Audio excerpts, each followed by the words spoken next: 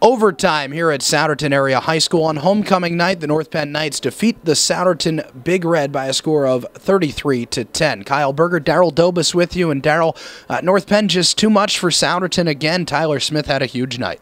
12 carries, 192 yards, 4 touchdowns. After a while there, you thought he wasn't going to get his yardage. But once he gets to the outside, if he gets that one block, that's all he needs. Plenty of speed on the outside. Takes it for a couple runs of over 50 yards. Kind of hard to hate that out of a running back. He's just been phenomenal, over $1,000 now on the season. Yeah, Coach Dick Beck of North Penn saying that the offensive line was a concern from the beginning of the season, but they've gotten better each consecutive week. You know, when you're going to double Ronnie like they were, you know, you put a guy on his face and a guy over the top when he split out, you know, they're going to play 9 against 10. We have to take advantage. And if we can't run the ball 9 against 10, we're going to struggle when the playoffs start.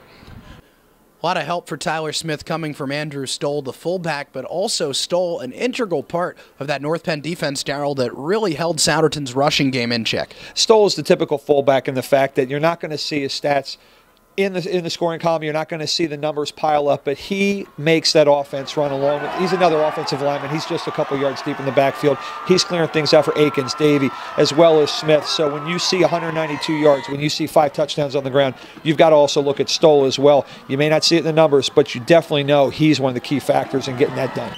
And on the other side of the football, he knew, that is Stoll knew, that North Penn was going to gear up to play the run defense against Souderton, a team that bases most of their offense on the ground, and he was fired up for tonight's game. Well, you know, I think our D-line does a really good job of, like, taking up blockers for the linebackers and stuff, and we're able to see the pulls and stuff. So, I mean, we practice real hard every day on defense. We go through everything, and we study a lot of film. So I guess we practice real hard, so I guess that's what's really pulling through for us. On the other side of the field, a very emotional week and what's been a very emotional season for the Souderton Big Red. Justin Powell, the tailback for Souderton, lost his brother, his older brother Ronnie, earlier this week. Played with a heavy heart and played with his brother's number 26 tonight. And Daryle, a moment you or I will probably not soon forget, his touchdown at the end of the game with a point to the sky. Well, you kind of wondered the fumble that came on the toss play for North Penn. Souderton recovered with about 3.5 left. You kind of wonder if the fates were working in Powell's favor. They were. He punches it in later. Powell comes off to a standing ovation and even applause on the North Penn sideline as well. You just knew that the game was over. Yeah, you don't want the other team to score, but this is one time you really didn't mind it. Ed Gallagher, the head coach of Souderton, emotional after the game, told us what he told Justin Powell as he came off the field. I just said, congratulations. You know, he'd be proud of you. And I just told him I love him. He's a great kid. Well, the North Penn Knights now improved to 8-0 with a big victory over Souderton on homecoming. And Daryle, I asked a couple players and Coach Beck this question. Didn't really get a straight answer, so I'll ask you. How good is North Penn?